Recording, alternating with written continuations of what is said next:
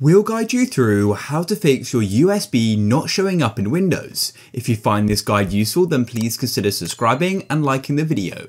So first of all, you need to go and open up Disk Management. To do that, come to the bottom of Windows and click on the search button and type in Disk Management, or you can type in Create and Format Hard Disk Partitions and you'll get to the same place. Then go and open this application up. It'll take a moment to load. And then you should see all of your different drives here. So you're going to see drives which are built into your computer like SSDs and hard drives, and you should also go and see removable drives which are USB flash drives. So you can go and see them all at the top here, and you can also go and scroll down.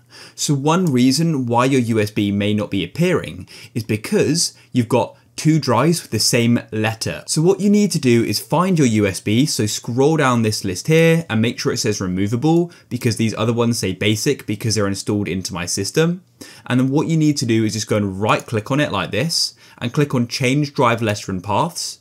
And then what you want to do is where it says allow access to this volume by using the following drive letter is click on remove and then press yes, and it will then close off. And then what you need to do is come back to it and right click on it, press on change drive letter and paths, then you can press on add.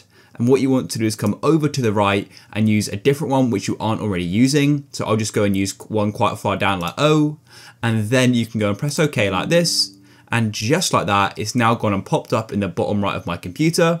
And then what you can do is open up your file explorer and go and see if you can then go and see it in this PC. As you can see, I can see mine there. Then you can open it up and hopefully that's going to fix your problem.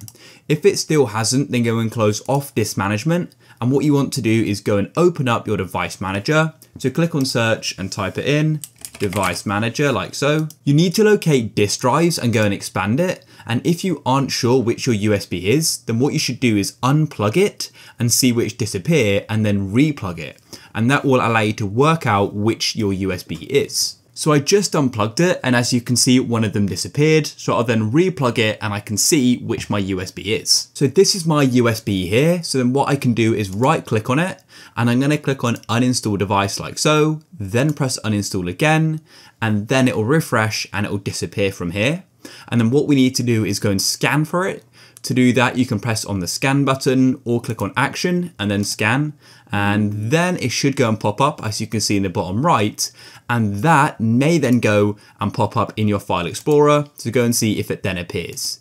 If it still isn't, then what you can also do is make sure you've got the latest drivers for it. So you can right click on it, click on update driver, and you can do an automatic search. And then Windows will go and do a search and hopefully that'll go and fix your problem. I've already got the best drivers, but yours may have an update which you can do.